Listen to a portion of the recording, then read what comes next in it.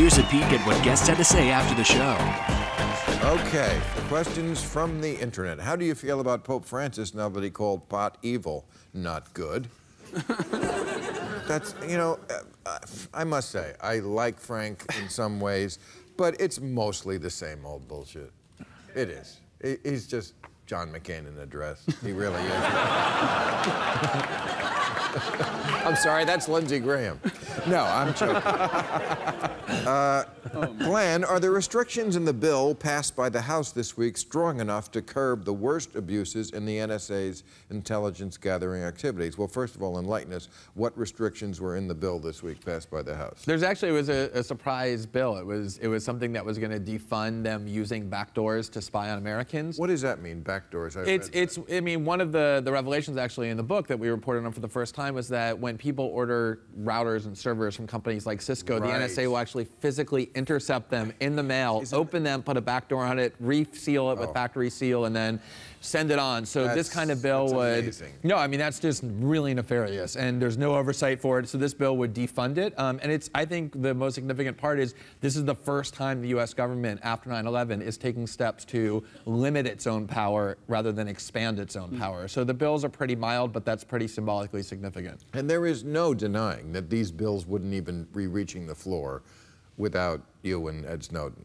Yeah, there's no debate about that. So, I mean, he might go to, I mean, if he came back to the country, and, you know, to answer your question, I totally understand why he doesn't come back to this country, because he'd spend the rest of his life in jail. That's pretty much the reason. Better places to live than Russia, though, right? I know. But he didn't, you know, he didn't choose to be there. He got trapped there. I'm just asking. Like, you're in Brazil, he's in Russia. Would you rather be in Moscow? I'd rather be in Brazil. Would you rather be in are. Moscow or a cage in the American penal system for the rest of your life? He might get to Brazil, right? Is that the alternative? I mean, that's my choice. That's his choice. Moscow or a cage for the rest of his life. I think he made a pretty rational choice. Absolutely. They made that plane land with the Bolivian president. Right. They thought that he might. Yeah, exactly. Why is the leak E and not, I mean, the leaker and not the leak E in so much trouble? I mean, he's willing to go to jail. Are you? Well, I mean, there were senior officials in the Obama administration, both publicly and privately, threatening to prosecute us and to criminalize our journalism for months, and we continued publishing. So, and then I came back to the U.S. even under the threat that might happen. So, yeah, I mean, once you realize that what you're doing is the right thing, you can't let those kinds of bullying and intimidation tactics by the government deter you. That's very brave. That is brave.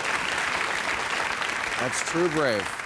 Okay, Kristen, shouldn't the Republican Party be trying to craft an entirely new platform that will appeal to young people instead of trying to find a way to effectively market the current one to them? I don't know what the current one is, but you know, I keep saying this. Rand Paul is the one guy who appeals to the younger people because he's on your page with this stuff, and he's against intervention.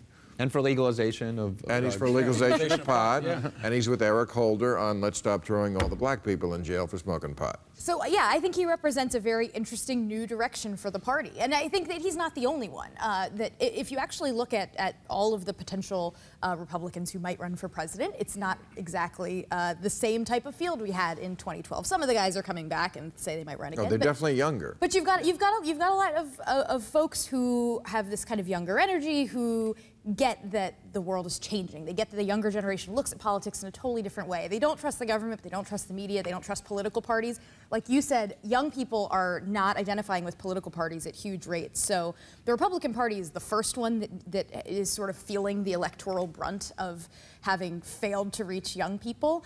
Something that blows people's minds, somebody who gets to the right to vote and casts a ballot for the very first time in the 2016 elections, based on average life expectancy, will be voting until the year 2076. Wow. So that's a lot of votes. So for politicians who say that young people don't matter, we don't need to bother with them, making an investment in talking to them now before they decide that they hate you for the rest of their lives, for the next 6 decades of their voting, is a really important priority. Well, it seems to me like the party, really, the future is between Rand Paul or Ted Cruz. They are in the same generation, but they are appealing to completely different generations. Ted Cruz, his notion is always, what is the stupidest thing that the stupidest Republican voter out there is thinking, and how can I channel exactly?